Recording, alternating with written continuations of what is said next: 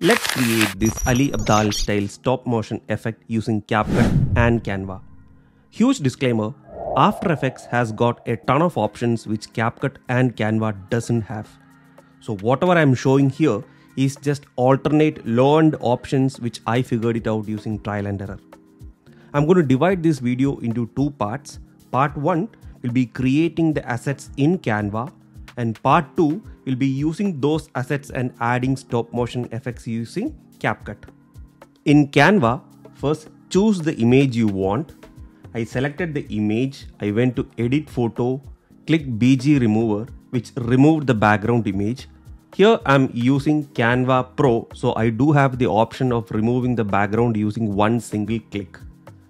Once I have done that, I took a copy of that. I went to the elements, search for tone paper, and I selected a tone paper graphics from here. I adjusted the image where I wanted. I placed the tone paper on top of that.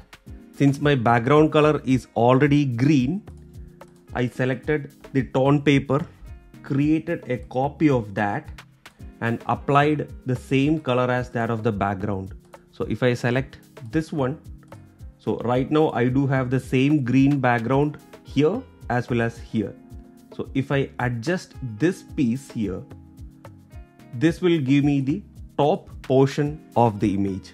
Similarly, take a copy of the same image, place it wherever you want, use the same paper tone, this time on the top layer, create a copy of that, change the color of this paper tone to green, which is this one,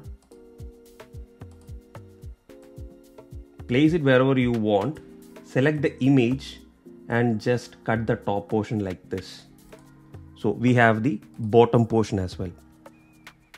Click share, download and select PNG, select as transparent and download these two individual pieces.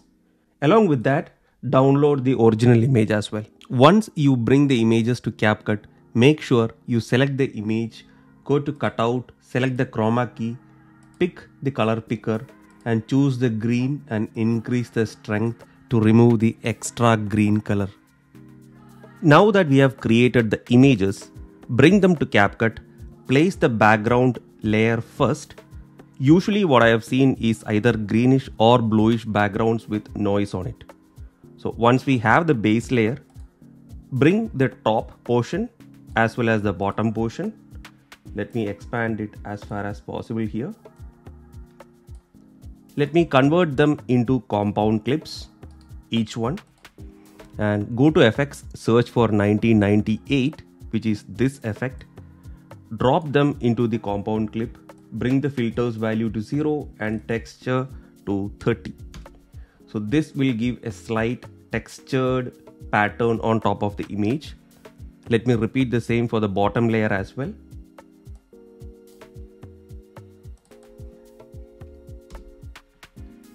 And we have the top portion as well as the bottom portion now texture applied on it. Here comes the most interesting part.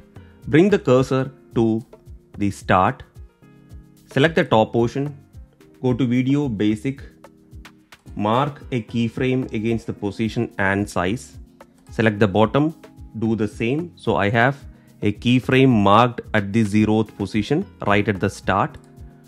Select the top one, bring it up, rotate it slightly so that it gives a slightly jaggering effect. Select the bottom portion,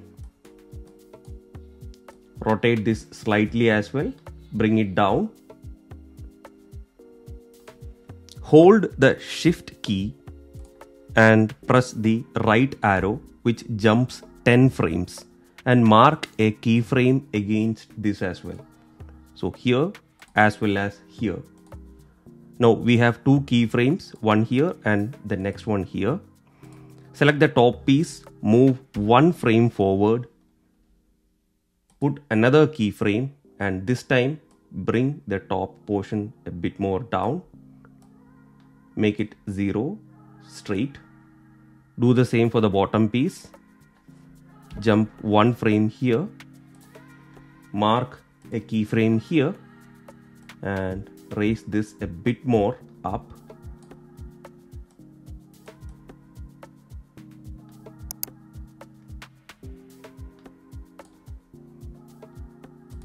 Jump 10 more frames, mark another keyframe here for both top and bottom portions, and move one frame from here, mark another keyframe, and this time let's bring the top portion a bit more downwards.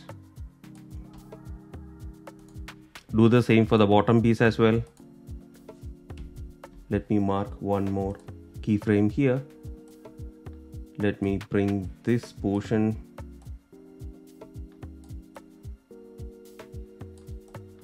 slightly closer so that if you scrub your mouse, you will see that you will get to see a slightly jagged effect. And this time let's jump 10 more frames, mark the keyframes here as well as here, and let's do one last time. Move one frame forward, put another keyframe here as well as here, and this time let's make it as close as possible.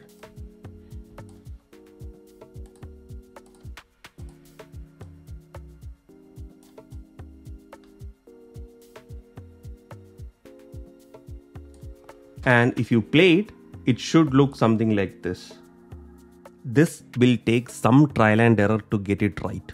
Play around with the angle as well as the position of the image to see which one works well for your image. Once you are satisfied till this point, bring the original image which we have downloaded, the one without the paper rip effect, and place it right at the last keyframe here. So I am placing that right at the last keyframe, and now if I scrub my mouse over it, it should give me a stop motion effect that ends like this.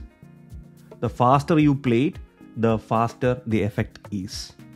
The rest is to add the SFX and the overlays to spice up this effect. Let me show you how. To the top layer, I converted this into a compound clip.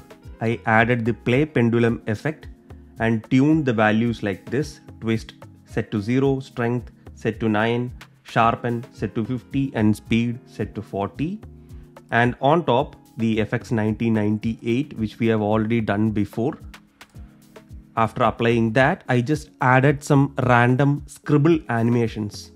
This one, again based on the mood, I just added some random scribbles behind the head as well as some random lines happening behind the subject's body. And to give that effect, I also added the paper crumple sound as well as the futuristic glitch sound. I got this from Motion Array SFX. And if we play, it should look something like this. That's it for this stop motion tutorial. Hope it was helpful. Drop a like, show some support, and follow for more. See you soon in another tutorial. Thank you and bye bye.